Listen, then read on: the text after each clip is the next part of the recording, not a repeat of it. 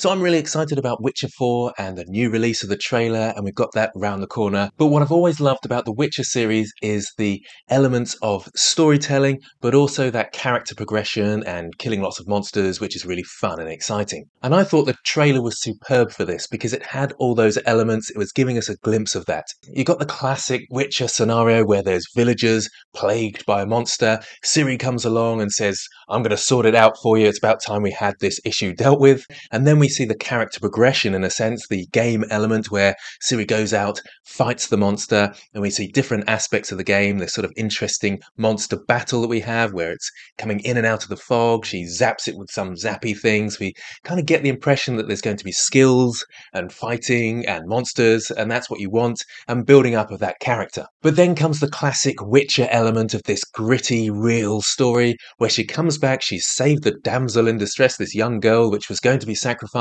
and the villagers are all angry with her. She's just tampered with their ancient traditions, and this is kind of their god, this monster, and she's just gone and killed it. This for me is such amazing storytelling where it's not just there's some evil, let's go and destroy it, there's some more evil, let's go and destroy it. We've got this real dilemma of tradition and distorted religion versus good and evil. And I love those stories that make you think a bit, they make you reflect a little bit on your own life and society. And that kind of storytelling with that progression makes a game really fun. You're living out the story, there's a reason to progress and get better because you need to defeat the next thing and you have a reason to kill it. Now, if I were to compare this to something like Diablo 4, I still had a lot of fun playing that game, so I don't mean to diss it completely, but there's not a lot of story really going on. I mean, obviously there is, but you feel no investment in that story. There's no obvious dilemmas. There's just evil there, go and kill it. And these evil things could be anything. They could be icons, they could be cool looking witches or whatever it is, but it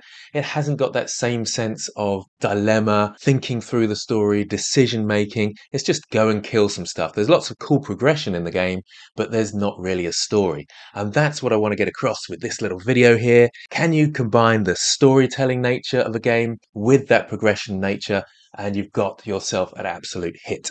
And I think this is where I need some help from everybody out there. If you can tell me your favourite game that combines story and that sense of progression and gameplay, then let me know. I want to see what your thoughts are and see if there's any hidden gems out there that I've not really given a go. So let me know what you think. I'm looking forward to seeing what you come up with.